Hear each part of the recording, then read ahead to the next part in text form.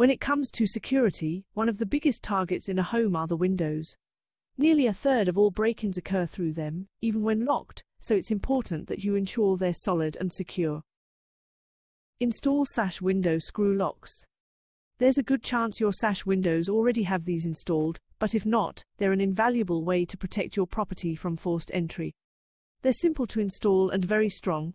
All you need to do is to drill through both frames and install hardened metal barrels that keep them locked together. This method secures the sash windows and allows you to lock and unlock them with a key from inside. The added benefit is that these locks aren't visible from the outside and are impossible to pick. Just make sure you keep them locked.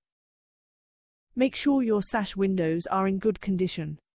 The beauty of traditional timber-framed sash windows is one of their biggest selling points, and it's hard to match their charm with modern equivalents. The downside to timber windows is that they need to be regularly maintained to avoid rot, warping and weather damage. Failing to keep windows painted and protected can leave them difficult to operate and vulnerable to attack. Old, brittle panes of window glass might just be the weak link in your home security setup.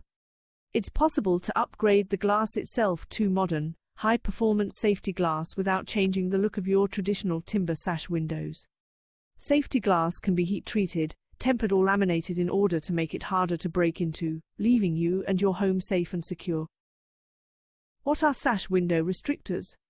You can fix a restrictor device into the frame in order to stop them from moving past a certain point.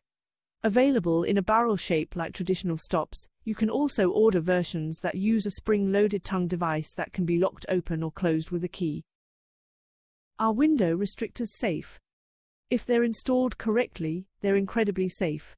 The industry standard opening size for sash windows in the UK is 100 mm, because it's too small for an infant to climb out of, or for a burglar to climb in.